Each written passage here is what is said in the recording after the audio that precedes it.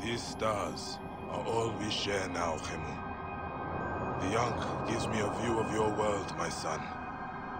It is carried along the Nile and through the waters of the Sea of Reeds, beyond the mouth of the Gorges and forever.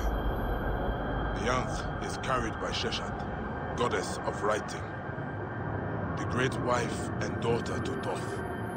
She reminds us that if we do not record that what was, it does not exist. The mistress of the House of Books holds you to the sky and oversees the most important of scrolls. I keep the Ankh of Ra, Horus, and the sky. It reminds me we are always one, Khemu.